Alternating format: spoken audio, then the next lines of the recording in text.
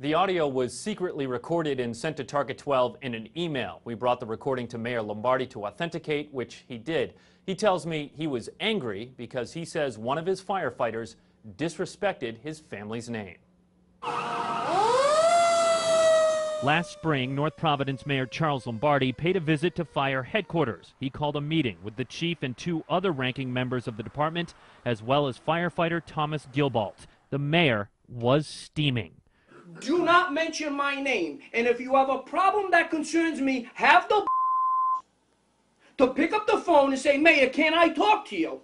Do not let my name roll out of your mouth in that drunken saloon you got up there that you hang in, all right? Lombardi claims the firefighter made disparaging remarks about his family. On the tape, the firefighter denies the allegations. And if you're not happy with this job because of the way I operate, we have a stack of applications. Decide. Leave. You not happy with this job? I'm happy. You're happy.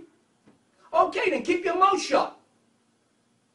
This is a great job. You hit the jackpot. At the end of the tirade, the mayor had a special job for the firefighter. So being that your mouth is so busy, by the way, and so active, I did you a favor today. You see? I bought you this wax. When you leave here, you go wax that spare pumper over there. Okay? And I'll be back at 4:30 to see how good you did. I'm happy with the way I handle it. Well, some people might think, handing him a can of wax and making him wax a truck is a little demeaning. Well, I will tell you this. That's their job. They wax the trucks periodically. That was clearly punishment. You and I both know that. And I thought it was the right thing to do. Mayor Lombardi confirms he's the voice on the tape and says he didn't know until now that he was being recorded, but it doesn't matter to him.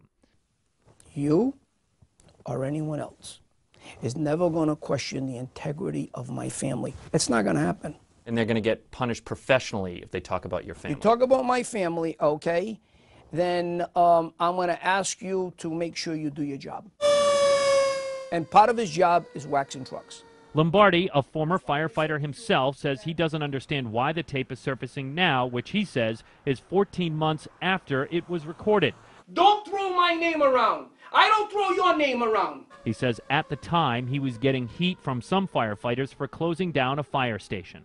And by the way, do I enjoy doing that? No, I really don't enjoy doing it. But when you start the Lombardis, no. There's where I draw the line. The firefighter being disciplined on the tape declined to be interviewed and referred us to a union attorney. The lawyer tells us they're still figuring out how to handle the issue and had no further comment. With the Target 12 investigators, Tim White, Eyewitness News.